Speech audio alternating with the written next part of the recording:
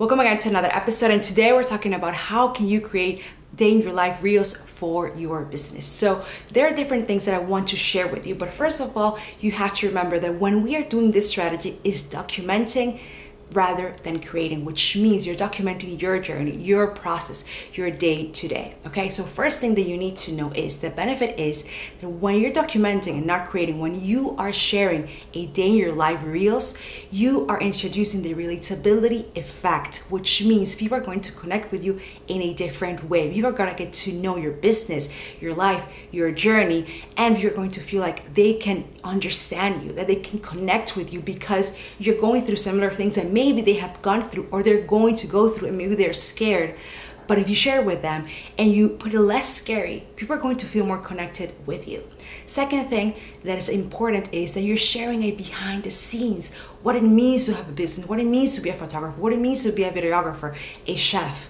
Whatever it is that you focus on, you're revealing a different way of creating a different strategy, which will help them connect with you. So focus on what it is that you haven't shown and what it is that you can show, so your audience feels connected to you. And this is simply by just sharing your day to day, by putting your camera behind your computer or in front of you when you're making a recipe. Whatever it is, focus on how can you document your process. Don't overthink it, just do it.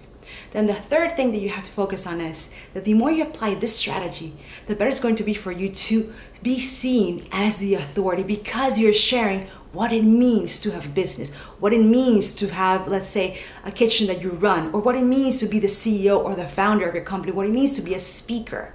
You're focusing on the process rather than just the win, rather than just a result. You're sharing with them what it means to be in the position that you are and what it means to work to become the person you want to be. And that is storytelling, and that is giving your audience what they're seeking from other people, because they want to push themselves, they want to be better, but they also need someone to look up to understand, to relate to.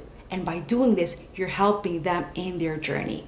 So another thing is, if you want to know how to stand out through your story, here's a free guide that you can use to start the process, to understand what it means to share your story. So don't miss downloading it right over here. Now, is this the only strategy you need to start applying as a business owner? No, it's a way that you can share your content. It's another style, but don't miss doing what else is that you love to do, which I have been sharing in different videos. But remember, it's all about integrating your audience to what you know. So think about that, and don't forget, if you want to send out through your story, start with this free guide over here. Thank you so much. Talk to you later.